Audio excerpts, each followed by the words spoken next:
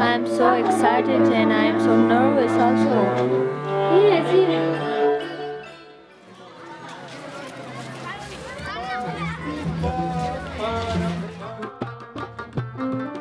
So difficult to be a woman or be a musician in Afghanistan. It's challenging, and I'm first female conductor in our country. It's make me so happy and feeling so proud, and I will continue music. I want to work hard and to open the door for other girls.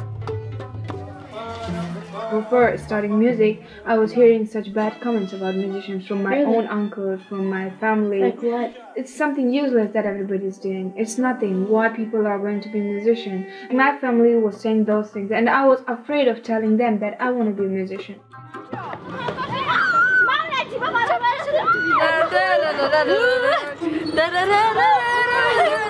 It's make me so happy and feeling so proud of myself that I'm conducting orchestra.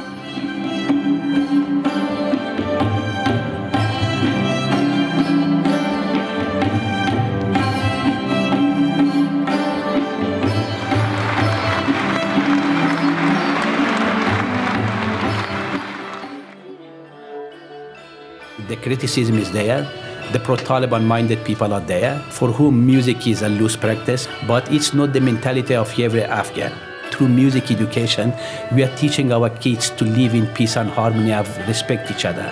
I stand in front of these girls. I was so excited, and I say, I will continue conducting. The experiences that I have got in this ensemble was unity, love, hope, and more than everything, never give up.